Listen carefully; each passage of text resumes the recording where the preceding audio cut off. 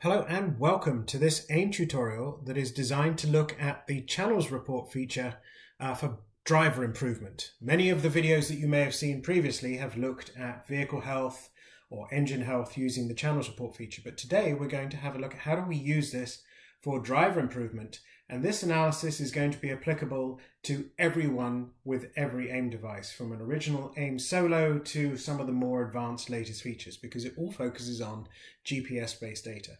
So right here, I've got 3 sessions that are open. And if I go to the measures graph, for example, you can see that this is just a basic analysis looking at 3 sessions through an entire day. What we want to be able to have a look at is looking at this in more detail. Now, many of you may have seen the GPS advanced video that we created looking with math channels, how to get more out of your GPS data, and that is available here in one of the channel profiles that I have here, or user profiles. And if I open up, for example, GPS Advanced, you can see some of these channels that we talked through previously. Here I have aspects such as Throttle On, which is a math channel that determines if the car is being propelled.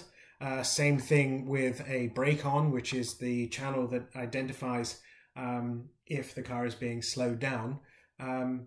Useful if you don't have some of these vehicle inputs. But what we can also do is we can take some of these variables and we can turn them into even more analysis for the channels report. So let's have a look at that. I'm going to open up a basic channel again, go back to what we were looking at just previously. And one of the things you may notice here is that the channels report is not open. So I'm going to scroll up to the top here and I'm going to click on the channels report. As usual, the default is just going to provide GPS speed. But what I want to do is I want to start customizing this for driver analysis. So I'm going to click here into Add Remove, and I want to be able to look at some variables in here. So I don't mind having minimum and maximum here. These would be particularly useful to see what my slowest speed was and my fastest speed was, but I want to see average, because this will help identify, those laps which were the fastest, because obviously the fastest lap has the highest average speed. I'm also going to add in some of the variables of math channels, which I'll show how we created, but they are continuation in terms of generating new channels from the Brake On and the Throttle On analysis that we've done in previous videos. And so if I scroll down, you can see there they are. There's the Throttle On and there's the Brake On. But there's new channels here that we've created, which we can also look at. And so I want to be able to see brake lap T, so that's lap time. So how much was I on the brake in time during the lap? And so I'm just going to click on max because that's the best one to have for that. Same thing I want to be able to see in terms of how long was I on the throttle. I want that one. I want to be able to see if I was coasting, so how long was I coasting for, so I can add that one. Coasting is a great variable which you can only get once you've set up braking, throttle and cornering, because it's basically a channel that says if I'm not braking, I'm not accelerating, I'm not in a corner, what am I doing? And arguably at that point, it's just coasting. And I want to see all of the same ones in terms of distance as well.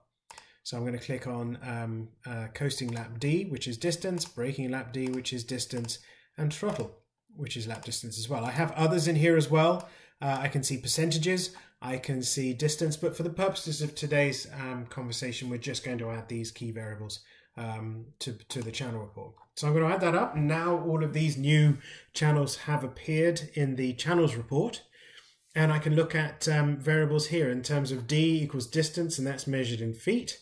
So how far in feet was I coasting, how far was I coasting braking, and how far on the lap was I on throttle. Same thing for brake, but this is instance in time, which is how far in time, in seconds, was I on the brake, was I on the throttle, and was I coasting for. Also, I've now got GPS average speed that's there as well. All of these channels are available to anyone with any of the devices, and I'll link the math channels in the description box below so you can actually take those and work with them. The best thing you can do though is you can click on Test Compare. And this allows you to look at lap performance through each of the sessions. Now the channels report will bold the reference lap, which is the fastest lap, and you can see some of the key variables immediately pop out. And so the average speed, for example, of this lap was 89 miles an hour, but by the time we shaved off nearly, half a second, it's 89.7. So that's a good indication. Minimum speed hasn't changed dramatically through those areas, half a mile an hour faster here. But top speed, interestingly here, is lower than it was in any of the two previous sessions. And interesting, this is session 1, session 2, session 3 in any given day. And that might be indicative of certain variables, which is maybe it was a very cool morning where we started and it was a warm afternoon, and so the engine's probably not producing as much power. Maybe that's indicative of maximum speed. In this case, it was cold all day, so it didn't make a huge amount of difference. This may have been another variable, but it just allows you to be able to look at some of these key components just from speed alone.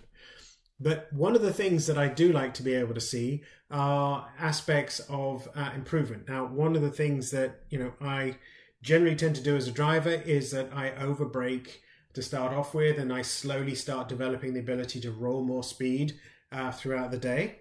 And there's a really good way of being able to see that in this particular model, because you can see this is the amount of time in seconds that I was on the brake, and it just so happens that the fastest lap of the day through these 3 sessions saw the smallest amount of brake time, so 10.2 seconds, 10.4 seconds, and 13.3 down here. And so, quite an improvement in terms of the amount of time on the brake. But different things have happened.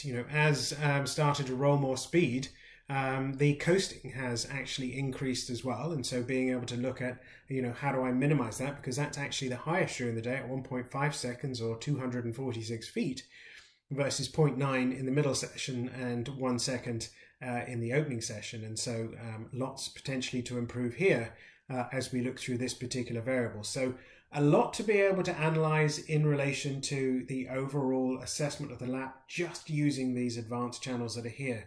You can then take this information and start looking at it in more detail. I often like to be able to take some of this, look at some of the variables lap by lap, and turn it into a split report where I can see what's happening in each of the segments and pick the best from each of those segments and glue it together. But this just gives you an idea very quickly that even from a driver enhancement and driver improvement point of view, just being able to see how much time you're on the brake or on the throttle or coasting just allows you to be able to analyze that data a little bit more. If you like this particular analysis, please let me know in the comments box and give it a thumbs up. Don't forget to subscribe, because we'll have new videos and tutorials that come all the time. If there's anything you'd like to see, please also let me know in the comments below. I will post all of the math channels that I used here, so that you can probably copy them and use them in your overall analysis as well. And with that, I'll say thanks so much for watching, and have a good time analyzing your data.